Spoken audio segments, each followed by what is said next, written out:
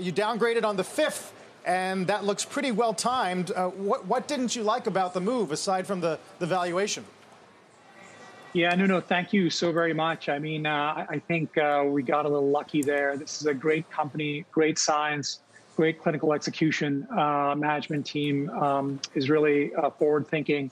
And, you know, they are doing great work, literally saving the planet with Pfizer and BioNTech and other companies. So I think we just got a little lucky. I think what's going on with the stock really is just the tension between forward expectations, you know, and what people think they can deliver with COVID-19 versus the pipeline. You know, the company's trading more on COVID-19 expectations now. Those might be fully discounted in the share price. And now people are starting to think, what's next? And that's just going to take a little bit of time to figure out. Yeah. What's your take on this booster news? And does it lead us to a wider discussion about boosters in the coming weeks? You know, we've been talking about boosters for close to a year. You know, if you're a person that gets the flu vaccine, you know, you get it once a year.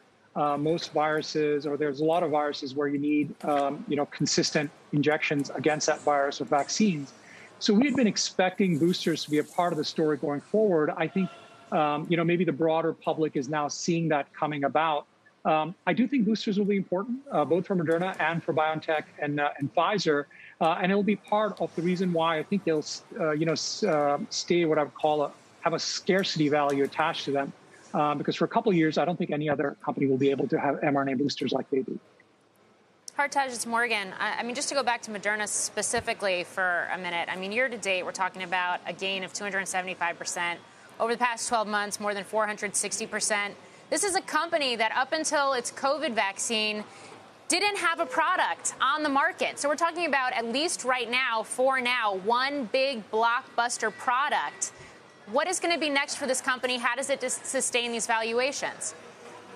So, Morgan, great question. I just want to give a little bit of context, right? So when Alexion Pharmaceuticals got their first product commercialized over the next 5 years, you know, they were up about 500%, a couple of 100 percentage points before the commercialization.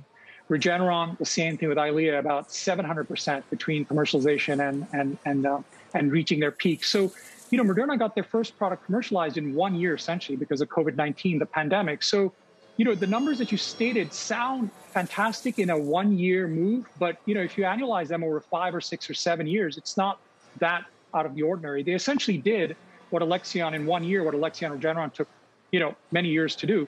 So that actually does not, you know, that really does not bother me that much. I think our downgrade is more so as what is next. And I do think we'll start seeing the contours of that at the R&D day on September 6th and going forward over the next 2 to 4 quarters. Yeah, well, on that note then, Hartaj, you know, you say in your note, other modalities is what you're sort of looking for progress in terms of their pipeline. So can you give us a sense as to what you're going to be focused on that R&D day in terms of their development under other modalities that would allow, as you say, the dream to unfold? Yeah, so, you know, modality is just a fancy way of saying other diseases. So I apologize, you know, biotech folks get a little jargony sometimes. You know, and they already have a great infectious disease franchise, right, with COVID-19. They're developing a flu vaccine, you know, against a virus called cytomegalovirus, which for women of childbearing potential. Also in the rare disease area, you know, there's about 650 rare diseases where protein is deficient or an enzyme is missing. Usually tends to afflict the younger folks who don't have long lifespans. I think those two areas are areas where in the next year we'll see a lot of movement, potentially in cancer vaccines, where also BioNTech also has focused a lot of effort there over the last few years.